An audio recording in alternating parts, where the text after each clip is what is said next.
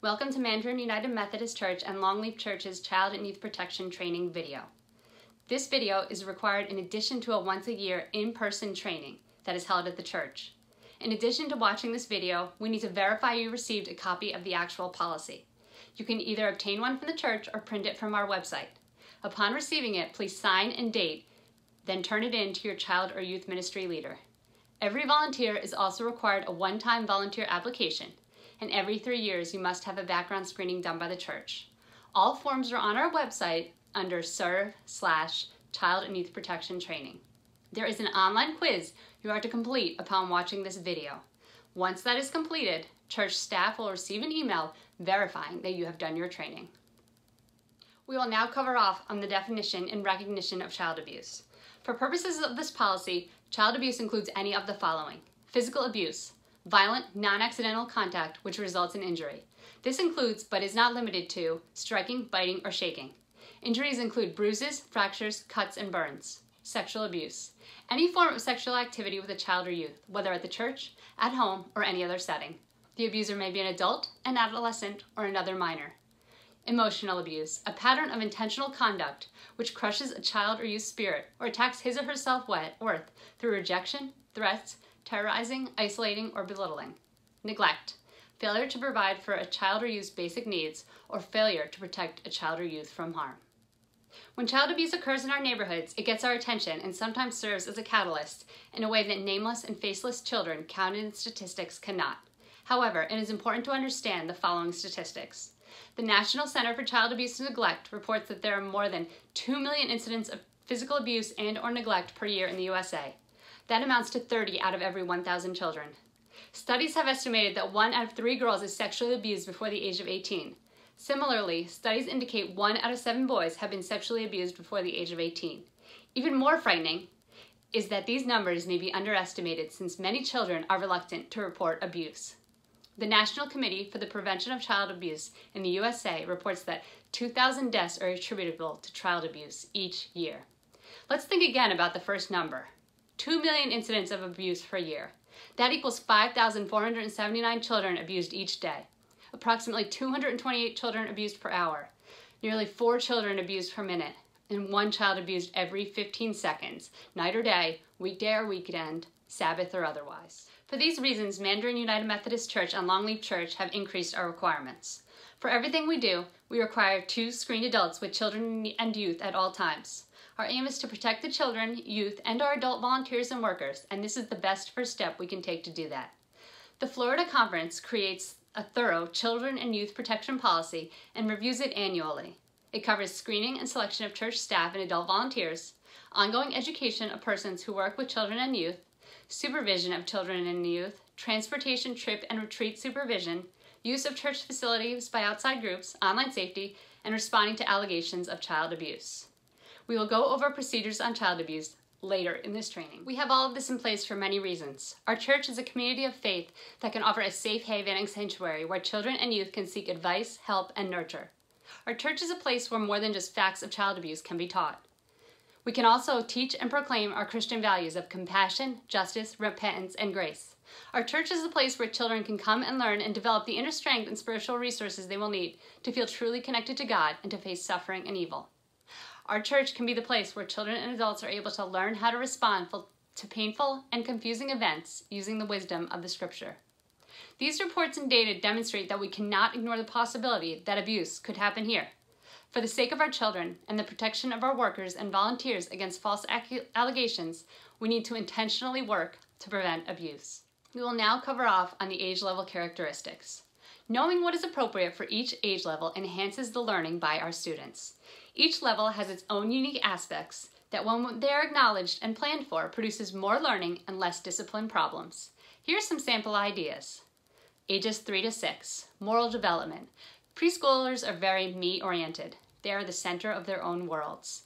Their entire view of right and wrong, along with their faith, is based upon what influential models, such as parents and teachers, tell them.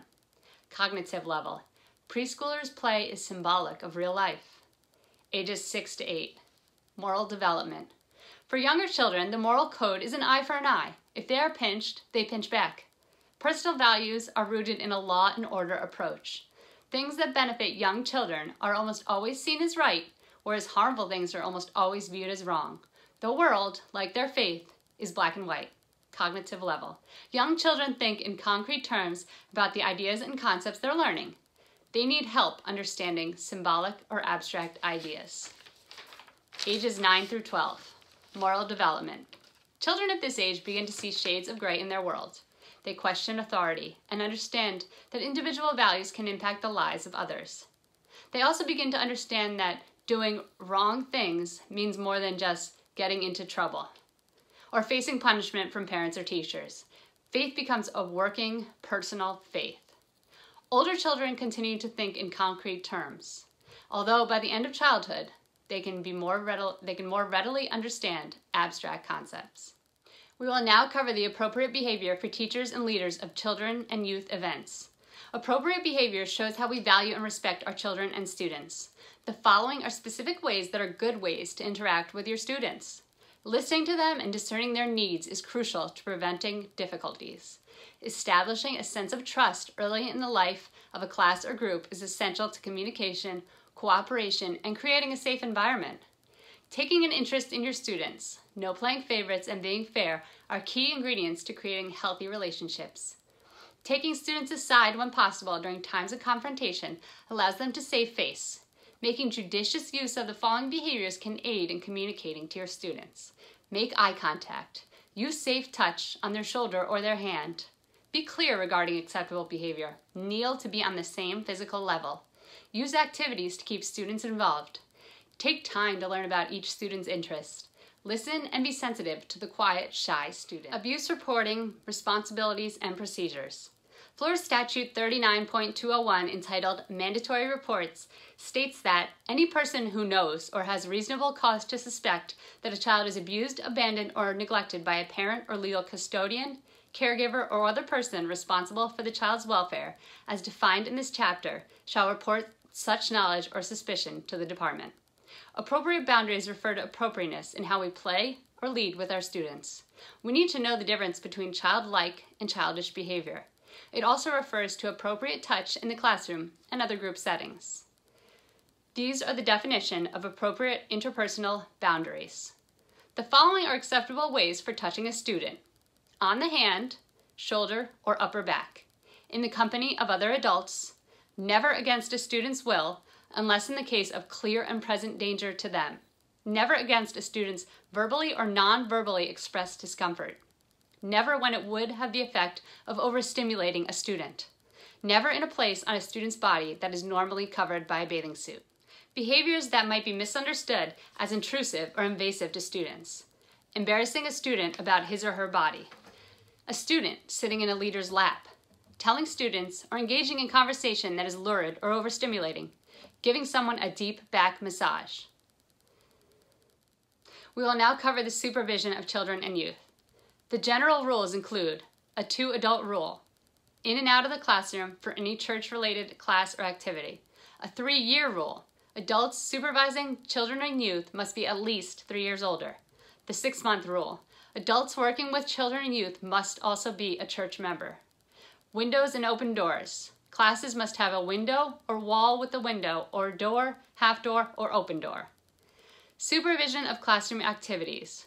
From birth to 5th grade, the 2-adult rule holds true with a designated floating adult.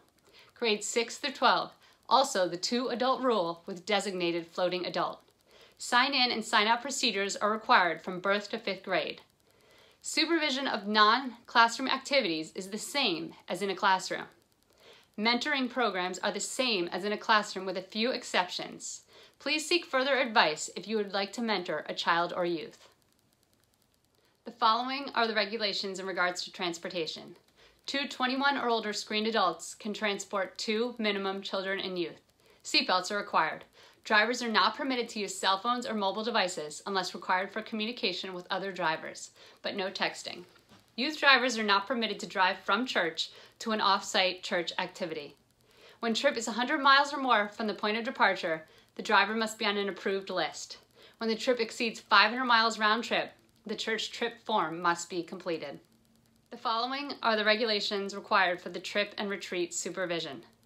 2 unrelated screened adults are required, 1 per gender. The 2 screened adults are prohibited from sleeping in the same room or tent.